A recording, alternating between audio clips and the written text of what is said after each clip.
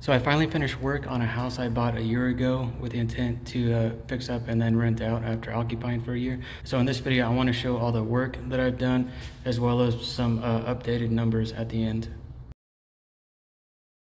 We'll start at the entrance here. This is the front door right here. So basically just touched up the doors. I think these actually had to paint. There's a bunch of scratches all over the doors. It looks like a dog caused it, but see, and then touched up all of the walls. There's nasty 20-year-old carpet here. Replaced all of that. I did the whole house as well. This is the Corlux Ultra. This is what I used in another house, and I liked it so much I went ahead and used it here. This is the kitchen. This tile was here. So again, just touched up all the trim, any bare spots. All of this is original. It didn't come with the fridge. I brought that here when I was renting out the rooms. I'm gonna leave that here for the tenants that move in. I did add silicone to the entire kitchen, all of the corners, all around the sink and everything, to avoid any water damage. But this house came with some nice appliances. These are pretty new. So especially these light fixtures too. All of these are LEDs, which is nice. Even these look like fluorescents, but they're LED. Here I painted the garage. This was unfinished drywall. So I primed and painted it. So it came out really good actually. So this is the master I'm going to. Pretty big master bedroom. Painted the walls in here. Replaced the blinds. Didn't do anything to this closet. It looks like the sellers had updated it right before selling because all this looked brand new as well. And this bathroom. This shower here was put in just a couple, like 5 years ago. So it's a pretty nice shower glass. Didn't do anything to this bathroom. So this is a 4-bed total, so I'll start in this one. So I did paint this room. You could see the existing paint is up there. I did an edge, but there's a slight difference where you can see that it's faded over the years because this is the same paint color as what that used to be. The closets didn't do anything. I always just cut off the carpet right here when I'm replacing the flooring because this is typically in good shape. Didn't do anything in here other than the same thing, contact paper under the sink and then some splash guards and then silicone everywhere. Same for the other bathroom.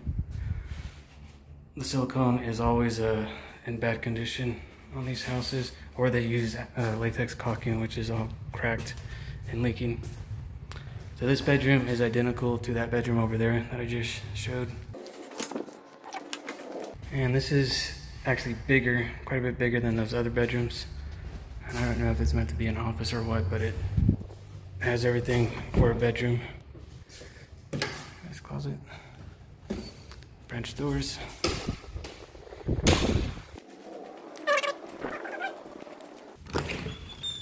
So outside I did do a lot of work. I painted the entire exterior because the existing paint was the same as the inside. It was 2012 and it was already showing signs of failing in places. So I just went ahead and painted over with the exact same stuff. It was Bare Ultra, which is good enough. So if it lasts 10 years outside, you know, it's pretty good.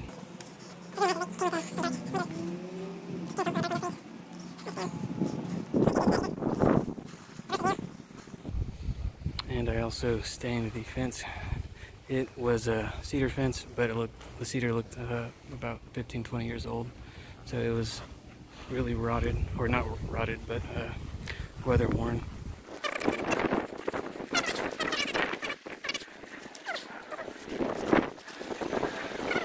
HVAC was new as well. Just clean this up. I got some mint, which smells good every time I melt. Now I'm gonna go around to the front. Okay, we're at the front. I walk out, so I like this nice covered entryway. Of course, painted up there. Anywhere there's tan paint, I painted over. Of course, tons of landscaping.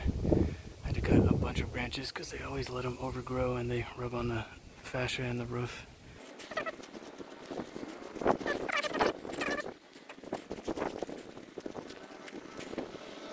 And this is it. So that's the whole house. Oh, also, I didn't mention earlier, but these rooms are also painted as well. This room was a tan, even the ceiling was tan, so I had to paint it white and then paint the walls same color as everything else. But you can't even tell.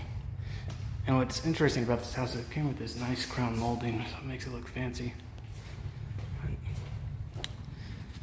Anyways, that's the walkthrough of a principal residence I bought with the intent to rent out. When you buy a principal residence, you get a lower interest rate.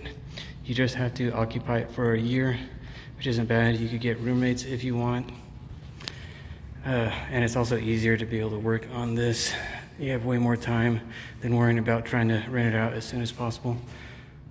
So everything turned out nice on this one. So now, since I'm about to rent this out, I'm gonna go over the numbers. They're very different than my projections a year ago.